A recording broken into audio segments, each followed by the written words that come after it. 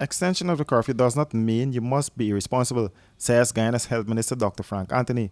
Anthony was speaking with reporters at the Ministry of Health this morning. Government recently announced a 10:30 p.m. to 4 a.m. curfew, which has attracted much criticism, despite the rise in COVID-19 cases and deaths. Sometimes we look at these things in a very emotional way, right?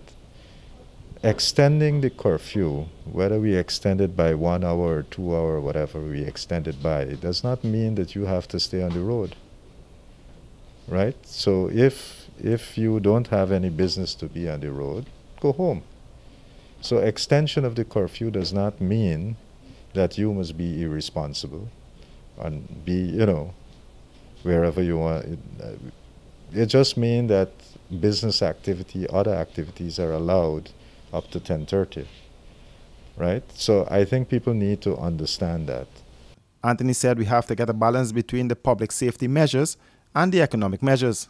Some countries who have locked down everything and curtailed economic activity, they now have a different problem, where you got huge unemployment, you got people not getting resources, and that is providing another set of challenges for those countries. We are now trying to balance two things, the economics with the safety measures. And again, if people are responsible, I think we can do both. But we need the collaboration, cooperation of everybody for us to achieve this. And that's what we have to do as a country, because COVID is not going away tomorrow. COVID is going to be with us for sometime next year, and maybe who knows. And therefore we have to start adapting on how we're going to manage through this period.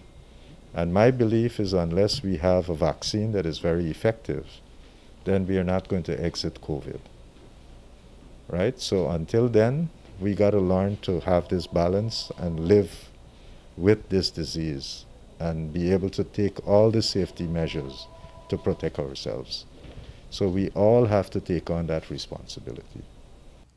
As of Tuesday, November 3rd, Guyana's confirmed cases were 4,245, with 130 deaths.